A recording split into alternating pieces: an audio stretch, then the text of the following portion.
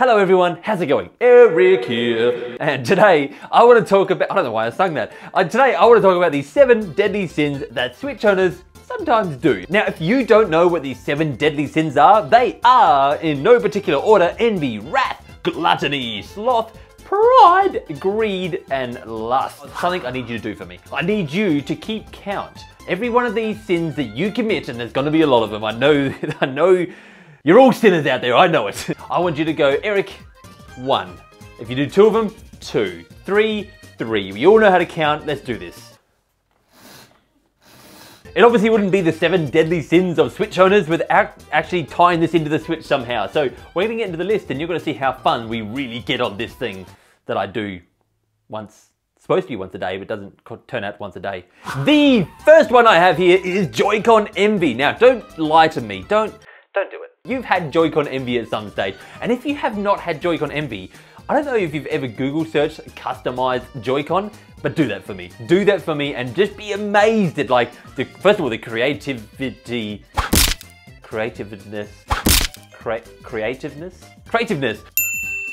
of other people out there, because they are amazing. I'm not so amazing.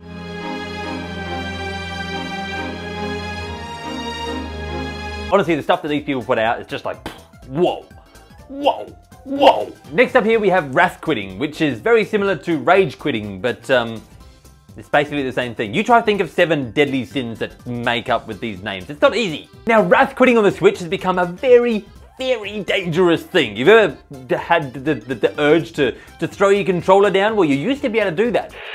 Damn it! Go pick up player 2 and keep going. Now, if you get angry at your system, damn it! It's a trip down to GameStop or whatever thing you use to buy new consoles and $300 later. You don't know how confusing this is when you're Australian and you have to start, okay, no, it's $300 and a trip down to GameStop, not $470 and a trip down to EB. It all gets very, very confusing up here. And up here is already confusing enough for me, trust me. It's becoming the indie machine at the moment, the Switch. And with all these indies, well, you know what indies are like. They love to release a good, hard game to really get the heart pumping and get you right into it and overcome a challenge. You know, Celeste and Dead Cells, but these games are basically made to get the blood boiling, the blood rush that you can actually do it. And then when you can't do it, there's one direction that Switch feels like going and it's out of your hand. Do not throw your Switch. Yeah, don't do that. Glutton for attachments. Now, this one is one that I hear a lot of people actually are. And I didn't really consider myself a glutton for attachments until I kind of thought about it. I'm like, hold on, when I went and picked up my Switch, I went and got all the extra Joy-Con that I could possibly handle and plus the extra Joy-Con grip that could charge and I walked out of EB with a big bag of Switch accessories and Switch stuff. I'm like, no, Eric, you're pretty bad. Although the latest thing that I'm hearing so many people getting into is third-party accessories. There are so many of them out there, and there's just compilation videos of what accessories should you get for your Switch. Everyone has these videos. I would do them, but I don't. I don't. So for me, it's become personally just a house of 8 Joy-Cons and 2 Pro controllers and the Joy-Con grips and cases which isn't that bad. You know, we have 2 Switches in this house. It's not as bad as it seems. Settle down, everyone. Stop calling me names. There's so much different stuff that you could get for your Switch to accessorize it, especially because it's a portable console. There's so much. So much. Portable slothing. Trust me, the names all go downhill from here. Because you have a portable console, you make yourself as comfy as possible anywhere. And there's nothing wrong with being comfy. Hey, we've all sat on the couch and you know that you're basically a ham and cheese sandwich that's slowly getting melted into the couch. Oh, there you go. But thanks to the Switch, people have been taking this to the next level. People have been, you know, I mean, I'm guilty of this myself. I take my Switch to bed sometimes because if I have 5 minutes, so I'm I can play a game for 5 minutes or it ends up being 3 hours before bed, why not? But taking that to the next level, like I just kind of explained that I did, is a dangerous thing because we end up just melting into everything. Anywhere we go with our Switch, you end up just you start off, you're all propped up and you're ready to go, you got your pillow behind your head, and then before you know it, you just slowly melted back down to the point where you're in the bed and your Switch. I'm not just talking about the bed. Take the Switch anywhere. It can be the couch, it can be the beanbag, it can just be the floor, it can just be the kitchen. Wherever you are, you end up just slothing around with your Switch. And I see it all the time. I see people playing their Switches, even out and about, and they're just I'm definitely not saying don't get comfy while you're playing your Switch because, oh man, is it fun to get comfy.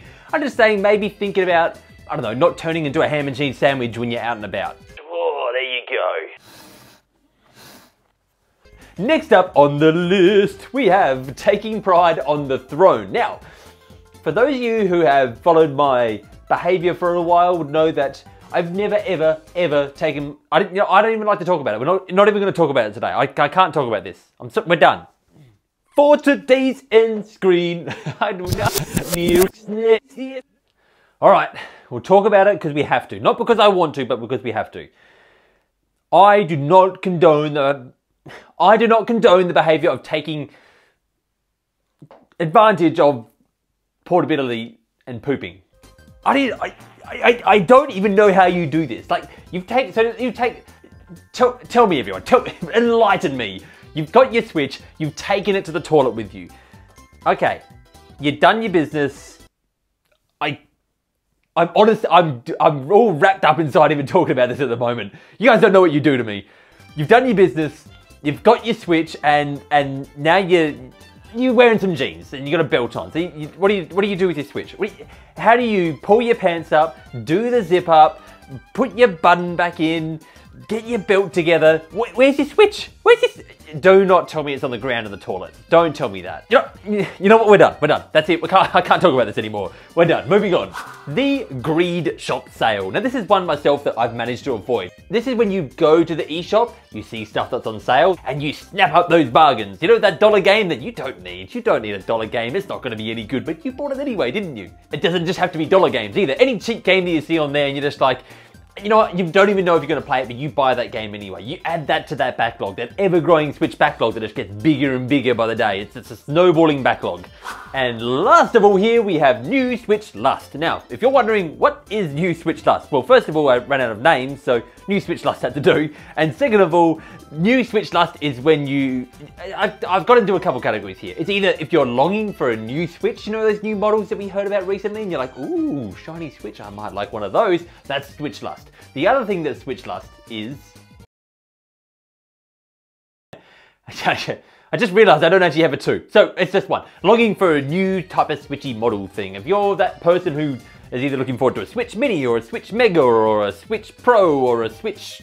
whatever else your grandma can throw at the chalkboard, yeah, that's what you're hoping for. But that just about wraps it up for our layers and layers of sinful lasagna. Now let's eat our lasagna and give you a title. So, let's do it. Let's jump through a quick tally here so you can retally them, just in case you missed a couple there. We have, get your fingers ready, Joy-Con Envy, Wrath Quitting, Glutton for Attachments, Portable Slothing. It's getting hard to hold my fingers up. Taking Pride on the Throne, Greed Shop Sale, and New Switch Lust. If you scored a 0 or a 1 there, I don't have a name for you because, I don't know, you're too good. You're too much of a goody two shoes. 2 points is a God on the Go. 3 points is a Portable Purist. 4 points is a light switcher, 5 points is a Nindy neutral, 6 points is for dark switchers, and if you are a bad enough dude to score 7 points or female, you are a dockless devil. Okay, I hope you enjoyed this silly little thing that we did today. Yoshi's out tomorrow, so I don't know, there's not much to talk about with news-wise, and I just thought we would have a little bit of fun today, because fun is what the name of the game is. Or Nintendo. Yoshi's Crafted World. Now, do not forget to let everyone know how much of a sinner you are down below. And if you made it this far in the video with an F. If you made it this far in the video and you enjoyed what happened here, hit that like button, hit that subscribe button for me, that'd be much appreciated. And for great Nintendo entertainment, you can count on me. For today's end screen, I'd want to talk about the fact that I don't know, sleep patterns. I have been getting into a really bad sleep pattern lately, like going to bed at like 3 o'clock at night, which is just not... I'm never a night owl. I'm a morning owl. Like, I'm a person who gets up really early in the morning. So it's been screwing with me lately, but I am trying to get back into a good sleep pattern, which is why sometimes there's not a video every day. I'm like, no, you're going to go to get bed at a decent time if it means not getting a video out that day. But I promise I'm trying to get back into the rhythm of getting videos out daily. I just, yeah, doing my best. Just doing my best is all I can do. Anyway, that's going to do it. Goodbye.